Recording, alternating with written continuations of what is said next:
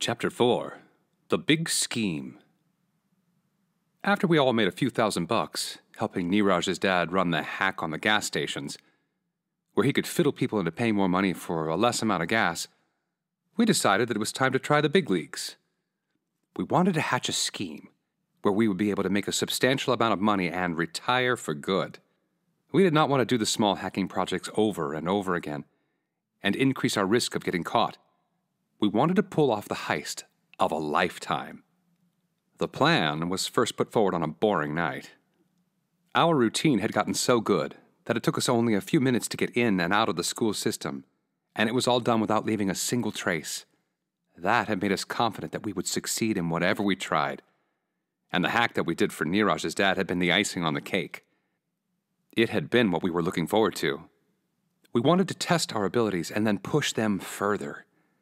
Even though we were aware that the consequences of our actions would be severe if we were caught, it seemed impossible at the time that we would be caught. In light of all the preparation that we did and the training sessions that Pete held for us, we were sure that there was no agency on Earth that would ever find us. The level of rules and regulations that Pete held us up to was immense. He wanted us to comply with a certain standard of hacking. Anything less than that was unacceptable. Luckily for him, the rest of us were of the same mindset. We were motivated not to get caught.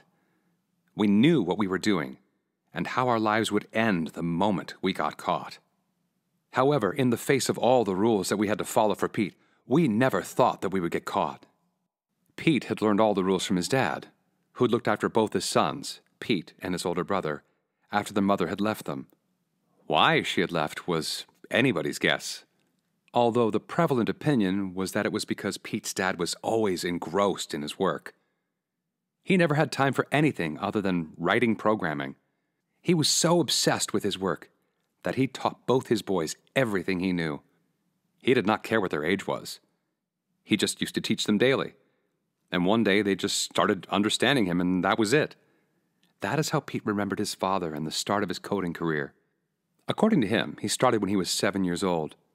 There were whiteboards that covered every wall in their house, and Pete would write code on the wall, just as he had seen his father and elder brother do. They used to spend time talking about code, writing, designing, and creating code. And that was the extent of their lives. That is how Pete knew so much about coding. He was taught by a genius. Not only was Pete taught by a genius, but he was also one. He was able to figure out solutions that were not even on the same dimensions as the box.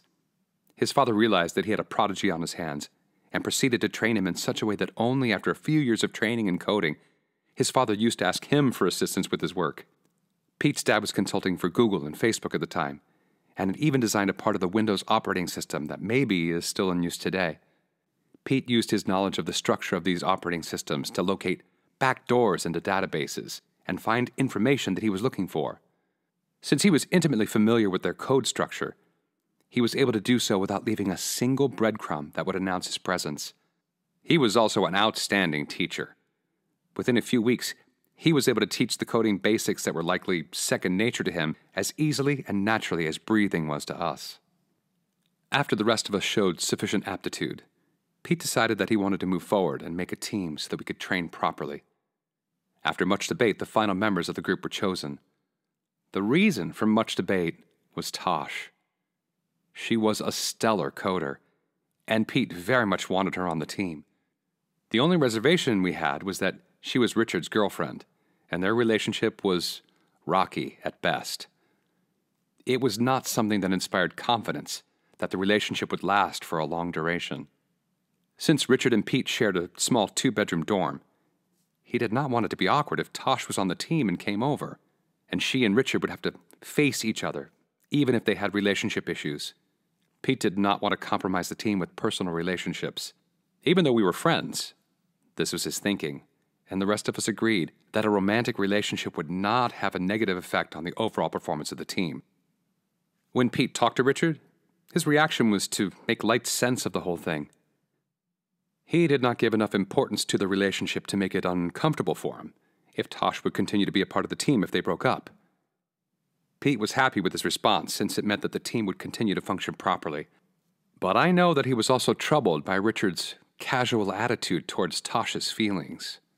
I know that he tried to talk to Richard a couple of times about the way he treated Tosh, but Richard would either get upset that Pete was interfering in his relationship, or he would just laugh that this is what relationships were like in college.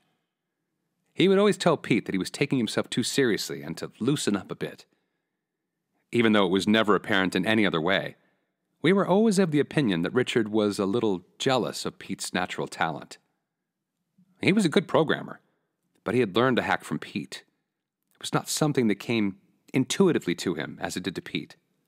After the incident at the party, Pete had to look out for another enemy, for he was already trying to avoid Sebastian. Sebastian Farrow was a millionaire who wanted Pete to assist him to do a big job related to corporate espionage or insider trading. Well, that's what Pete thought and guessed. What else would a millionaire want to be associated with a college nerd? However, Pete was not into helping anyone with such motives. He wanted people to get ahead in their lives, but he also wanted to maintain some dignity. Nevertheless, that was the lowest of reasons, as Pete just did not like Sebastian very much. In fact, not at all. That was one of the main reasons why he was not interested in working for him. He did not even do the preliminary work or return his calls, and just outright refused him. Sosh was in agreement that Sebastian was not someone that we wanted to get ourselves tangled with.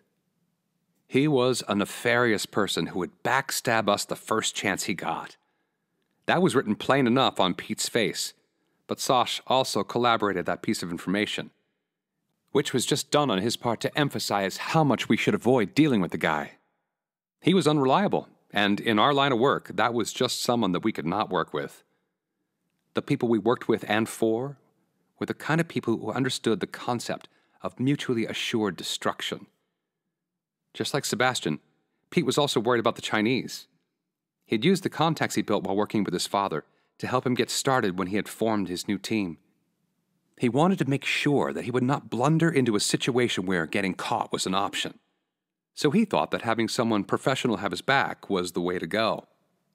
His father worked on a secret project for the Israelis and had made contacts with a lot of shady people. Pete had worked on the project with him and developed a knack for keeping good relations with the contacts they made at the time. The most prominent ones we knew of were the Russians, the Chinese, and the Israelis. We were always amazed at how swiftly they would answer Pete's call for assistance, and how much they trusted each other. The trust was not friendly, but it was the kind where each knew that no one would dare to let the boat sink, as they were all traveling in the same one. As I said, it was the concept of mutually assured destruction. Pete knew if he divulged any information about his contacts, he would have to pay for it as they would drag him down with them. This was something he made sure that his new team, that is us, understood. He knew the rules of the game before he even met us, while he was working with his dad. The thing with us was that we had a long learning curve to make up for, in a very short time. The test runs that we did helped us all a lot, and it made for an exciting time at college. We could not be bothered with the consequences of the whole thing. For us, it was like we were top flyers. We were the elite, and no one could touch us. We felt like how we imagined spies would feel when they were making clandestine decisions and their actions were shaping the future of the world. That is exactly what we were up to as well. The Chinese, and probably the Russians too, were hatching some sort of covert operation on American soil. They had done so many favors for Pete and our team that we could not refuse to help them even if we wanted to.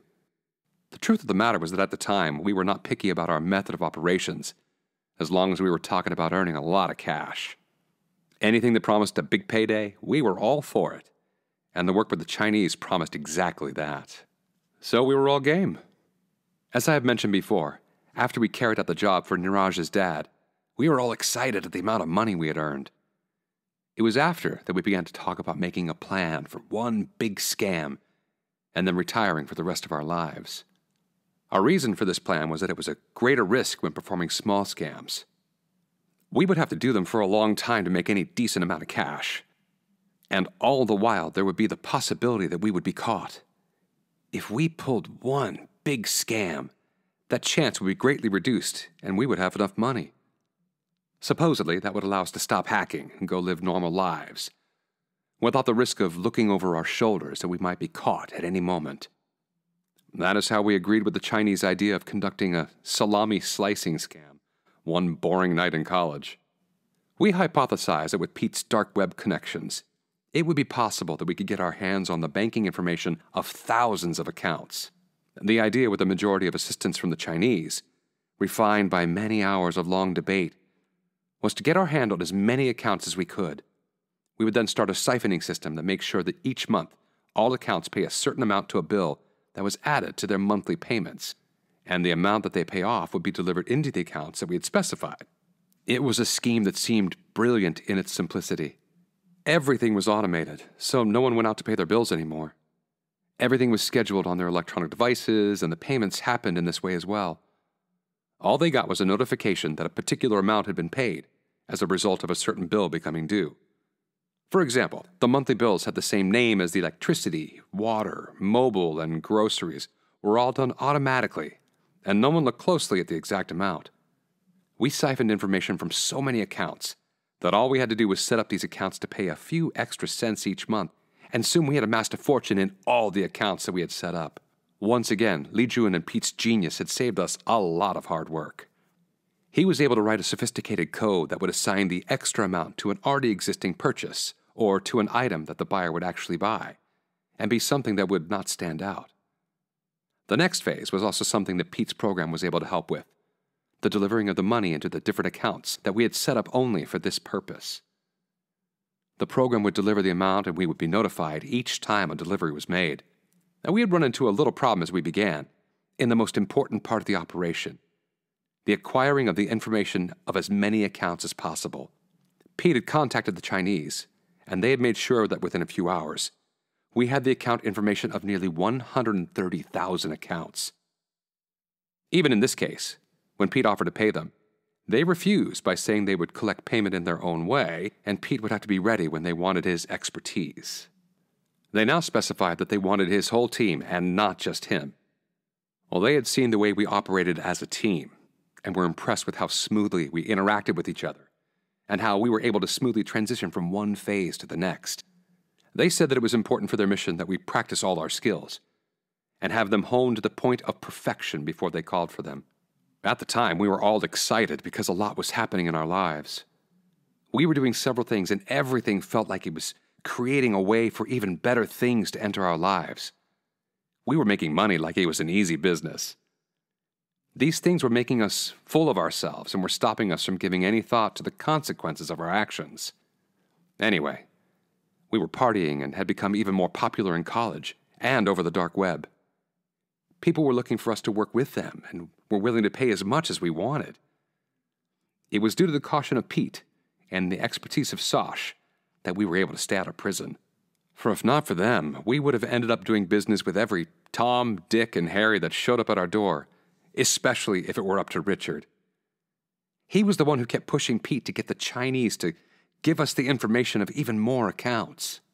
Even though Pete was continually telling him that the greater number of accounts that his program was working with, the higher the risk that it would be discovered, and the higher the risk that we would be caught as a result. It so happened that our work had not gone unnoticed by FBI's Cybercrime Division, and they were on the trail of these seemingly unrelated scams that were suddenly on the rise. We were walking towards a trap, and at the time, we were not even aware of it. It was something that would change the course of our entire lives, as well as the dynamic of this team that Pete had so painstakingly built and trained.